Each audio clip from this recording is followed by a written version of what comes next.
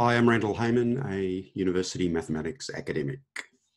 The coronavirus outbreak is impacting students' learning all around the world, so I've rejigged my YouTube channel to make quick turnaround videos.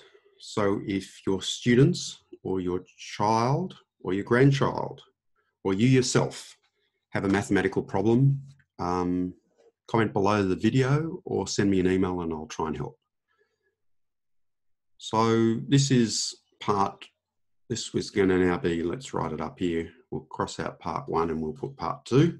This is part 2, where we go through the whole process of showing that any integral domain can be embedded in a quotient field. I'm going to be talking in terms of the integers rather than say integral domain, and fractions rather than the quotient field, because it makes it a little bit more real. If you want to follow along, I'm sort of following Freilich section 21 as asked by the viewer who suggested this. But if you'd like, I'll put a link to a PDF below the video, and you can click on that and it shows you a similar sort of thing. Okay, so we're defining what fractions are to be. So you can almost imagine that you're go back in history to think about this whole concept of fractions, and all we're really doing is formalizing what fractions are. So the first thing we could do is that we could say that we'll start by taking this is called the Cartesian product. Oh, it's not the integers like that, is it? It's like this. What we do is we take the integers, this is the set of integers, times the set of integers. So this is it's called the Cartesian product. And all that means is that we create a set which contains all the ordered pairs A and B, such that A is an element of Z and B is an element of Z. So example 3, 2. 3 is an integer, 2 is an integer. And so this pair, this ordered pair, 3, 2, is one of the elements here. Okay, so that's good. Now the next thing is we don't consider, we're going to be heading towards creating fractions. So this one would become 3 on 2. What we don't want is we don't want to zero down the bottom. So I think what we're going to do is we're going to not use that. We're going to use this. A, B, such that A is an element of Z, B is an element of Z, and B does not equal 0. And I'll just put another example here just to stress, we could have -7 on 6, we can have negatives. Okay, now we come to the first problem. Well, that's the first problem, the B equals 0. The second problem, which is the major thing here, which we saw at school, is that this problem, 3 on 2 equals 6 on 4. This is a problem. And the way that we handle this is we want a set here where each element is different. Because in sets you can't have, you could have 3 and 2 and 6 on 4. In fact, 3, 2, the ordered pair 3, 2 and the ordered pair 6, 4 are in this set. But the problem is they're exactly the same thing in terms of how we use fractions. So we can't just leave it as is. So what we're going to do is we're going to create an equivalence class. Create equivalence classes. And we do that using an equivalence relation. Now, I do have a video called Equivalence Relations Made Easy. If you don't understand it, I suggest you have a look at that and then come back to this video. If I remember, I'll put a link up here so you can just click through. So what we do is we just say that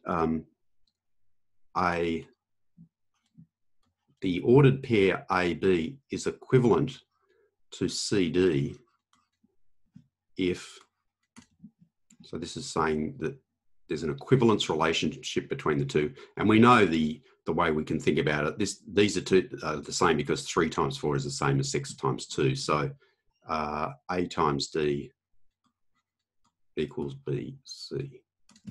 Okay, and now, well, the first thing that we should do is show that this is in fact an equivalence relation. And there are 3 steps to show that. So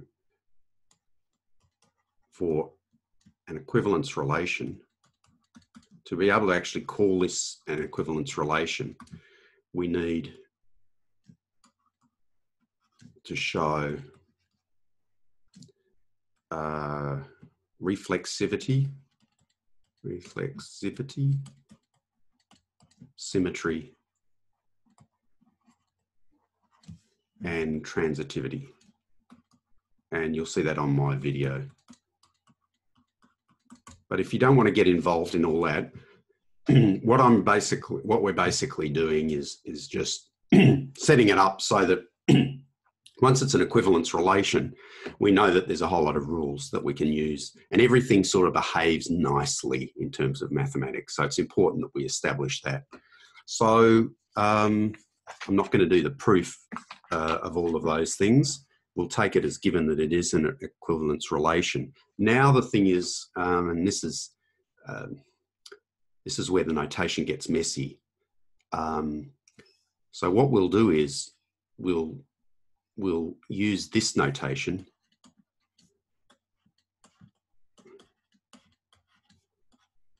to notate the equivalence class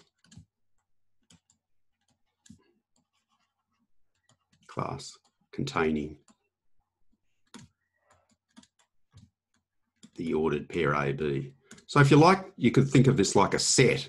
It's a set that contains all of the things that are equivalent to AB. So what we now really should do is we should go back and create this new set. So the fractions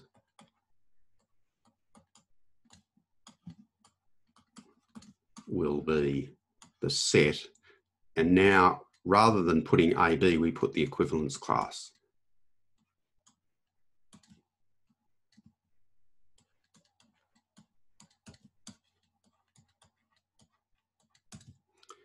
And D does not equal 0. So this is just a set of fractions, but what we've now ensured is, if we're actually going to write this out, obviously we'd have a whole lot of fractions. I can't put them in strict order, if you like, but so we'd have 3 on 2, and then whatever, 5 on 4, 7 on 6, whatever. There's no great order. We just got a whole lot of them. But if we had 6 on 4 under the old system, we would have 6 on 4 and 3 on 2 were in this set, and they're regarded as being different. Now what we're doing under this system, we're getting rid of the 6 on the 4.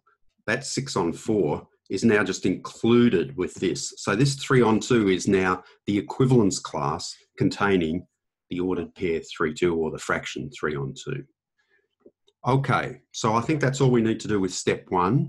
We have now created this system called fractions. Well, we've created a set. What we need to do to move forward next is to define the 2 operations of addition and multiplication. So that's what I'll do in the next video. If you've got any questions on this or any aspect of mathematics at all, including high school or even down to primary school, leave me a comment below.